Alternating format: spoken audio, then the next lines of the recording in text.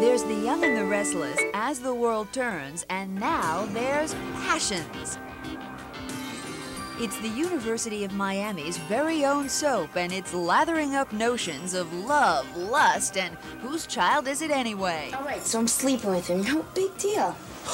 Big deal. You know, you make my stomach sick. How can you talk like that? Action. It stars students like 20-year-old Louis Aguirre and teachers like public relations professor Fran Matera, whose make-believe relations will soon be very public.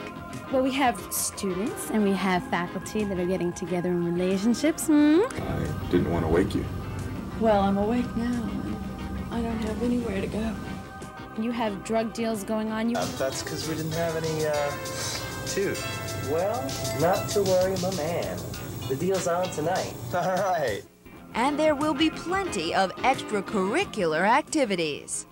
But a towel dropping to the floor is as steamy as this soap gets. Even though Passions is about passion, it's just the suggestion of it, never the real thing. After all, this is a school soap. You'll see no open mouth kissing or anything along those lines. It's strictly an exercise in learning about the craft. So what are your students going to say when they see you in bed? That is an interesting question. I think that they'll take it in the spirit in which it is meant.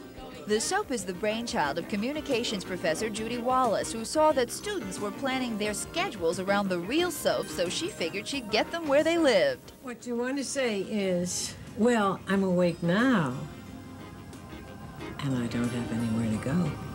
The pilot for Passions aired in April. A second episode is being created for the fall. So will Luther score his drug deal? Will Chad and his professor learn how to improve student-teacher relations? Stay tuned for next semester.